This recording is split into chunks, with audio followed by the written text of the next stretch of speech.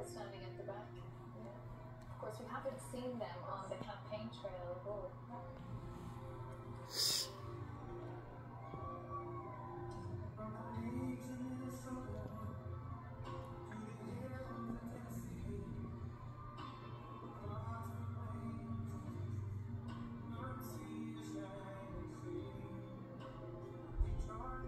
Biggest stage.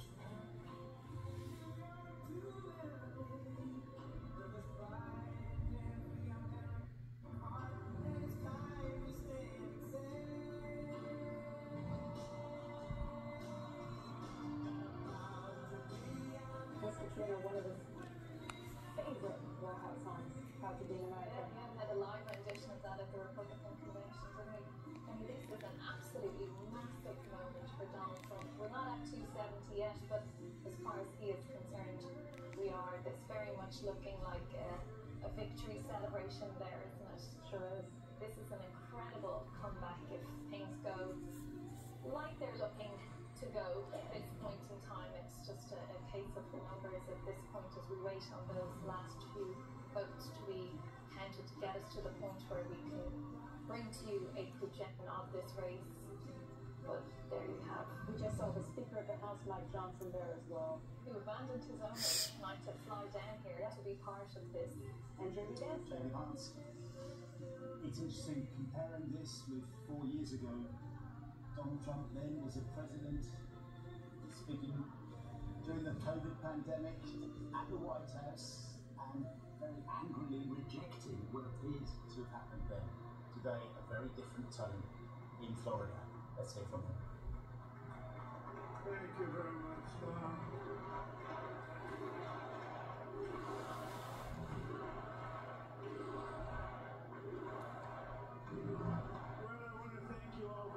This is great. These are our friends. We have thousands of friends in this incredible movement. This was a movement like nobody's ever seen before. And frankly, this was, I believe, the greatest political movement of all time. There's never been anything like this in this country, and maybe beyond. And now it's going to reach a new level of importance because we're going to help our country heal. Help our country heal. We have a country that needs help, and it needs help very badly. We're going to fix our borders. We're going to fix everything about our country. We made history for a reason tonight, and the reason is going to be just that. We overcame obstacles that nobody thought possible, and it is now clear that we've achieved the most incredible political thing. Look what happened. Is this crazy?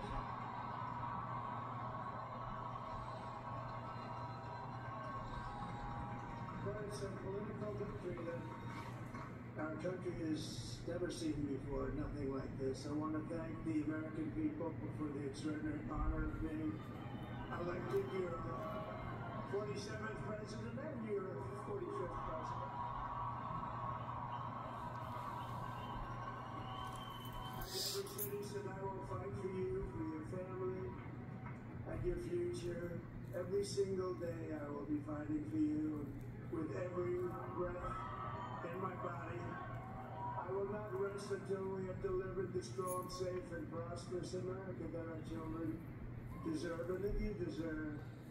This will truly be the golden age of America. That's what we have to have. This is a magnificent victory for the American people that will allow us to make America great again.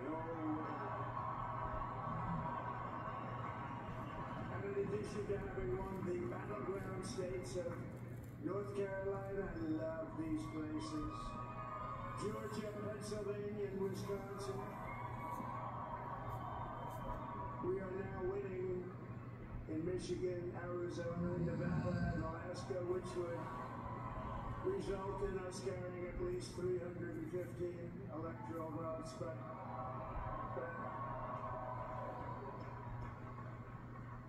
But it's much easier doing what the networks did or whoever called it because there was no other path. There was no other path to victory. We also have won the popular vote. That was great.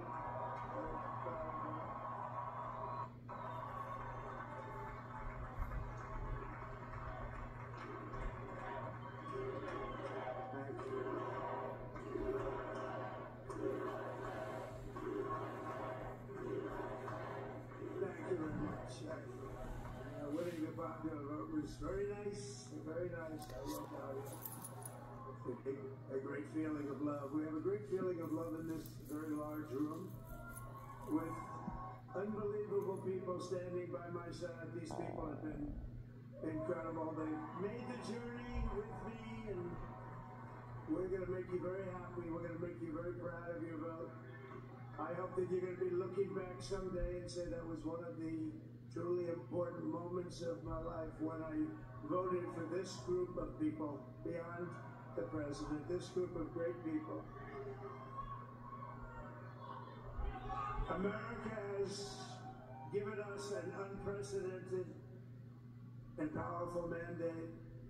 We have taken back control of the Senate. Wow, that's good. The Senate races in Montana, Nevada, Texas, Ohio, Michigan, Wisconsin, the great Commonwealth of Pennsylvania, were all won by the MAGA movement. They helped so much.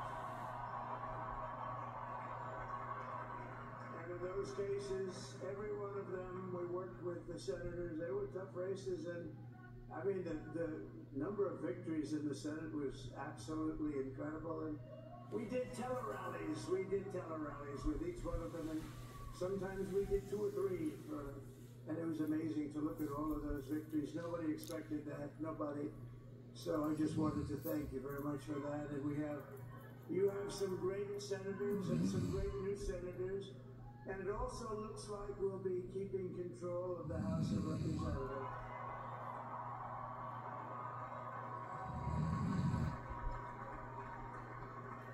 And I want to thank Mike Johnson. I think he's doing a terrific job. Terrific job. I want to also thank my beautiful wife, Melania, First Lady.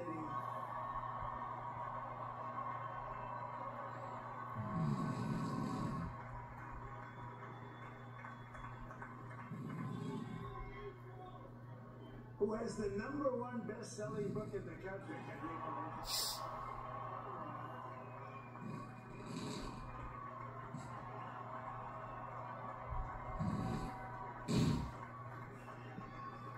No, she's done a great job, works very hard to help people. So I just want to thank her, but I want to thank my whole family, my amazing children, and they are amazing children.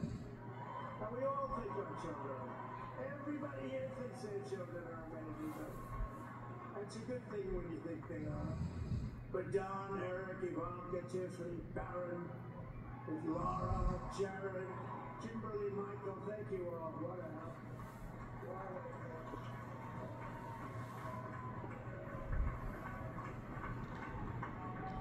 My father-in-law, Victor, is tremendous, and we miss very much Melania's mother, Amalia.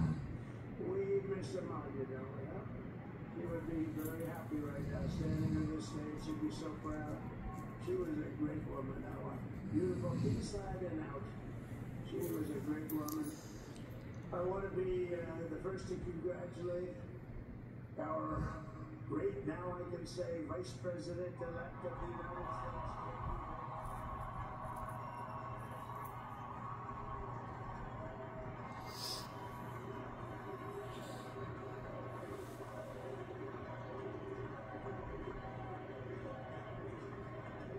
And his absolutely remarkable and beautiful wife, Usha Bags. And he is a feisty guy, isn't he? You know, I've said, go into the enemy camp, and you know the enemy camp is certain networks, and a lot of people don't like it. Sir, do I have to do that? He just goes, okay. which one? CNN, MSDNC. He'll say, all right, thank you very much. He actually looks like, he's like the only guy I've ever seen. He really looks forward to it, and then he just goes in and absolutely obliterates it.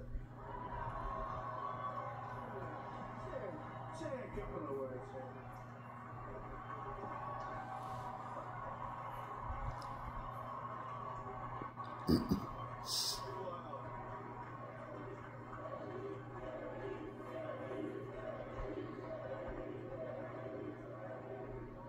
Well, Mr. President, I appreciate you allowing me to join you on this incredible journey. I thank you for the trust that you placed in me. And I think that we just witnessed the greatest political comeback in the history of the United States of America.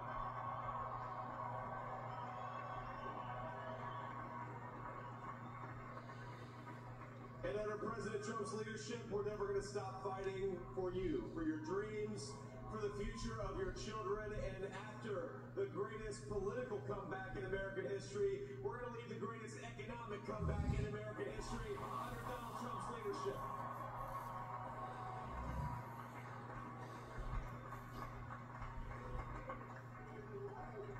Thank you very much. It turned out to be a good choice. I took a little heat at the beginning, but he was, I knew the brain was a good one, about as good as it gets. And we love the family, and we're going to have a great 4 years, and we're going to turn our country around, make it something very special. It lost that little thing called special. We have to make it so. We're going to make this so great. It's the greatest country and potentially the greatest country in the world by far. And right now we're going to just work very hard to get all of that back. We're going to make it the best it's ever been. We can do that. If we had to wait longer, I don't know. It was going bad, and it was going bad fast. We're going to have to seal up those borders, and we're going to have to let people come into our country. We want people to come back in, but we have to let them come back in, but they have to come in legally. They have to come in legally. Let me also express my tremendous appreciation for Susie and Chris, the job you did. Susie, come here. Come here, Susie. Chris, come here, Chris. Susie likes to stay sort of in the back, let me tell you. The ice baby, we call her the ice baby, right? Chris, come here, Chris. Susie likes to stay in the background. She's not in the background. This was unexpected, but I just want to thank, obviously, President Trump for this journey. It was a great one, and he's a hell of a candidate. He's going to be a hell of a great 47th president. And this team that we had, the best team, and of course, even my boss, Susie Wiles, the best. Thank you. Thank you, and thank you, Susie. Look at this, she's shot. I've never seen her be shot before. Susie. They're great. Everybody up here is great. Everybody up here is very special. But the Trump, who did you say?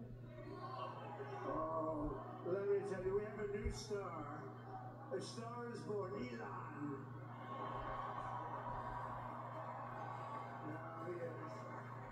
Now he's an amazing guy. We were sitting together tonight. You know, he spent 2 weeks in Philadelphia and different parts of Pennsylvania campaigning.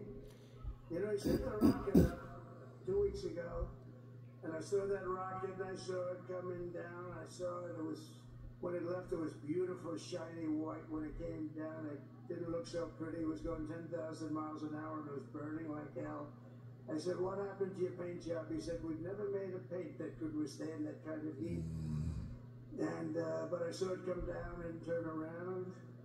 And it was, you know, it's like 22 stories tall, by the way. It looks a little smaller than that, but it's big. And it came down, and you saw that fire burning. And I said, only Elon could do this. It must be an Elon. And I told the story. I told it last night. I had a man on the phone I had the screen muted, no sound. I was talking to a very important man, happens to be here, and a very important guy, one of the most important people in, I would say, the country, actually. But, you know, I was president, and now it looks like I was going to be maybe president again, so I figured I could ask him to hold. So I asked him to hold, and especially because you're going to be president again, they hold. So I took the phone down, and I'm looking at the screen. I'm seeing this crazy thing that's going around and coming down. It looks like it's going to crash into the gantry. And I said, oh, no. And I said, do me a favor, do you mind holding for a couple of minutes? I want to see this.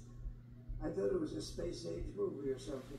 I put the phone down, but I didn't pick it up for 45 minutes, and he was holding.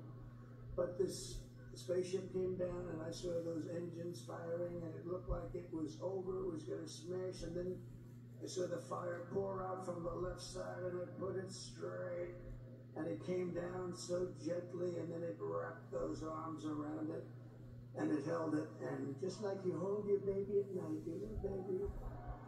And it was a beautiful thing to see, and I called Elon. I said, Elon, was that you? He said, yes, it was. I said, who else can do that? Can Russia do it? No. Can China do it? No.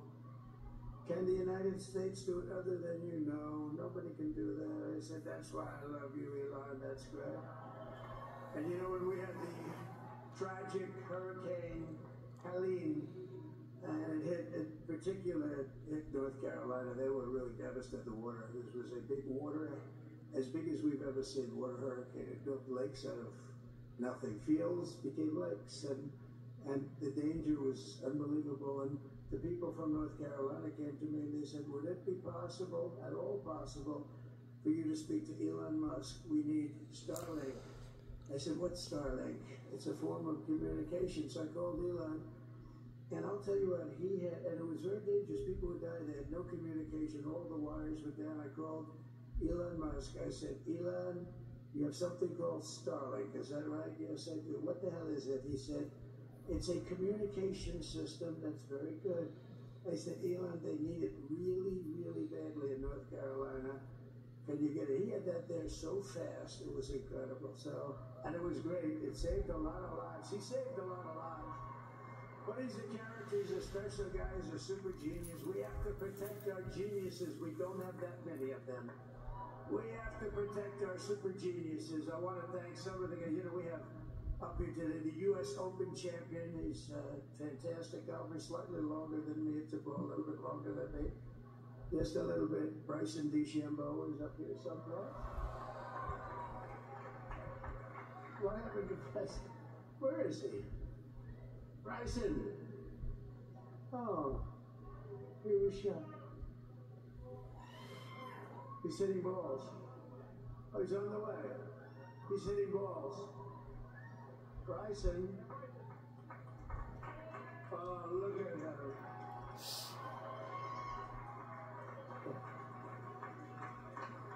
He had he's got a great career going. Great U.S. Open, Bryson. That's a fantastic job. And we also have a man, Dana White, who has done some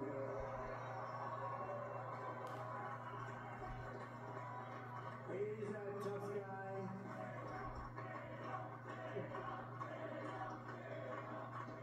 So Dana started UFC and came to me, do you mind if I use your, nobody wanted to give him a rinse because they said it's a rough sport, a little rough.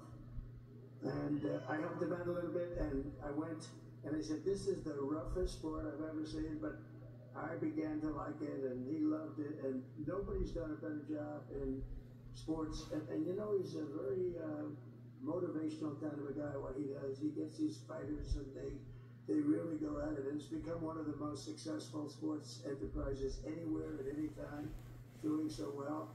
I'd like to ask David just to say a couple of words, because people love to hear from him.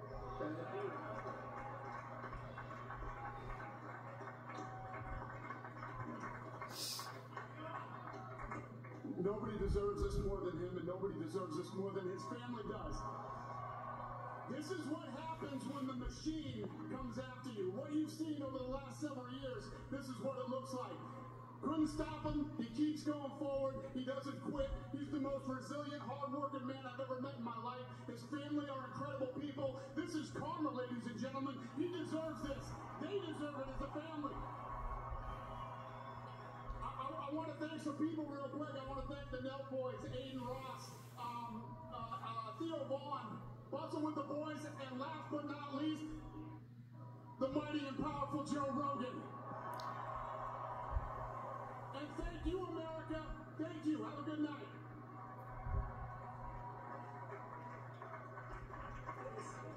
That is a piece of work. No, he's really an amazing guy. But most of all, I want to thank the millions of hardworking Americans across the nation who have always been the heart and soul of this really great movement.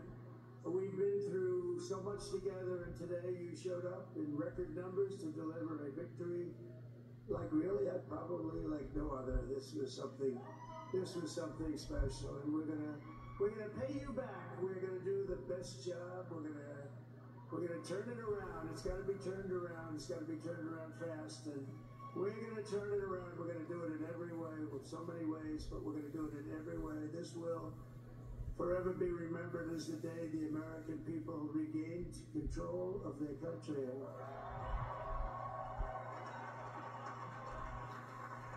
So I just want to say that on behalf of this great group of people, these are hard-working people, these are fantastic people, and we can add a few names like Robert F. Kennedy Jr. And he's going to help make America healthy again.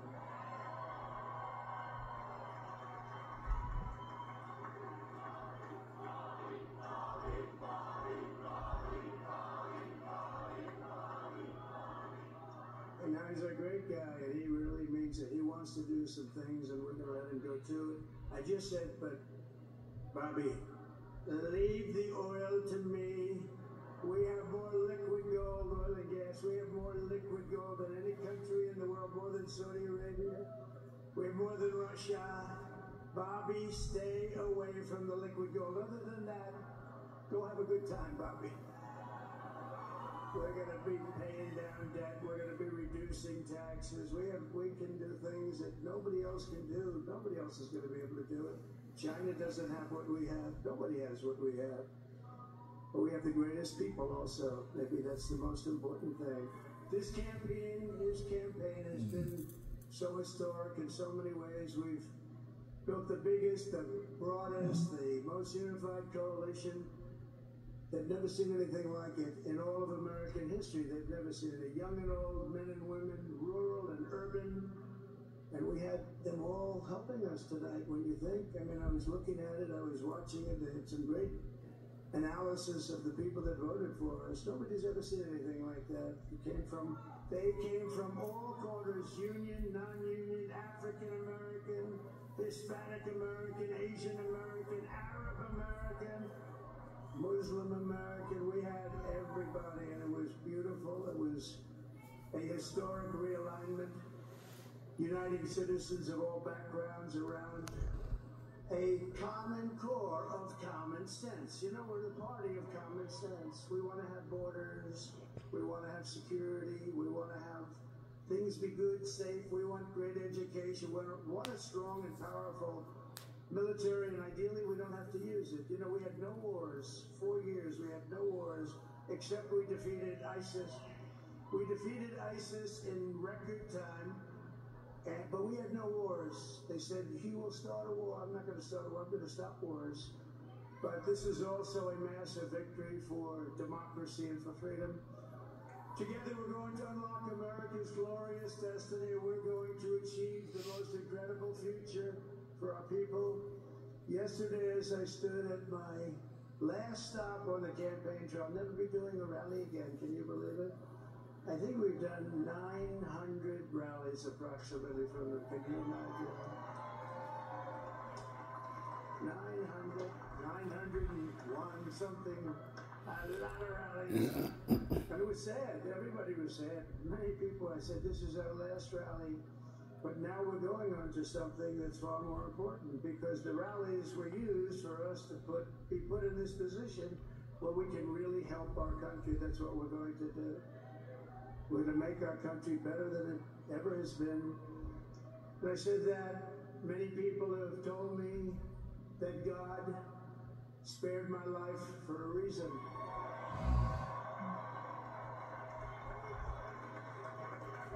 And that reason was to save our country and to restore America to greatness.